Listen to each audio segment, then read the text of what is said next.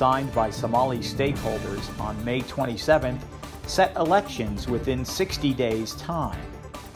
However, there is still a lot of work to be done to get there. Issues with details still to be decided include the composition of the electoral committees, how to achieve 30% women's representation, and how security will be coordinated. ADN TV will take an in-depth look at some of these aspects in a 5-part series featuring the International Crisis Group's Omar Mahmoud. Mr. Mahmoud is considered a top political analyst observing Somalia and has been quoted in the Washington Post, the East African, TRT World, and other reputable media outlets. He joins us from Northern Virginia. Today we find out what the election committees in Somalia do and why there has been so much arguing over their personnel.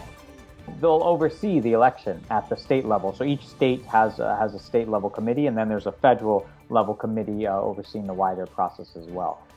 So, the committees are responsible for looking at, it's an indirect election process. So working with the traditional elders who are selecting the delegates, ensuring that who's appointed in these delegates are, either representative of their clan or respond to the other guidelines that are in there. Kind of being involved in overseeing the vote then of those delegates for the MPs, and then so on. So they'll basically, oversee the election in each of their areas. The Council of Presidential Candidates recently submitted a list of 67 committee appointees they had problems with. Those complaints ranged from being government employees to federal spies to supporting the administration on social media. Prime Minister Mohamed Roble formed a cabinet-level committee to scrutinize these claims. Those who are competing in the process are hoping to have their allies serve on these committees. And so what the opposition charges is that the federal government had previously submitted lists at both the federal level and some of the state level committees of people who were actually also working for the government, that were part of the intelligence services or other military aspects. So basically, people who have conflicts of interest. Roble's committee removed about half, or 34 of the names that were submitted by the opposition. Abdi Rahman Abdi Shakur is still protesting, while others have accepted the results, and some opposition politicians haven't commented.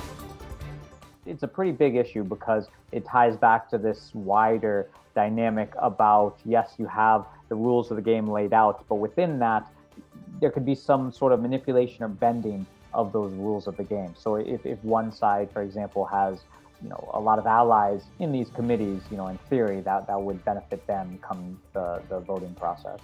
So they could presumably pressure people, coerce them, bribe them, offer them other incentives? Is that where we're going?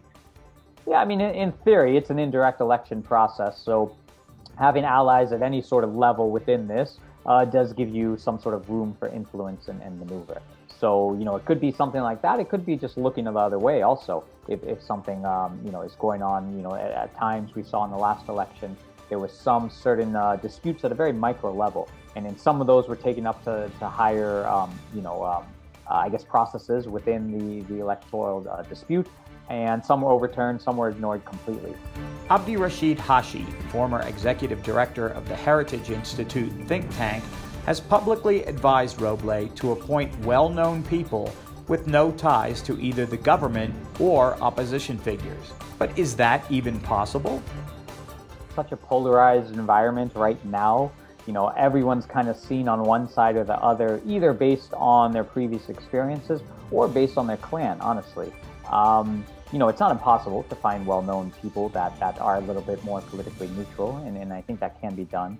But it does take some time to get there. And ideally, obviously that's something that should have happened months ago, rather than talking about it this late in the game.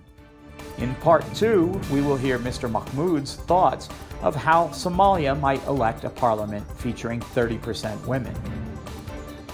ADN TV will continue to report on developments as Somalia marches to elections.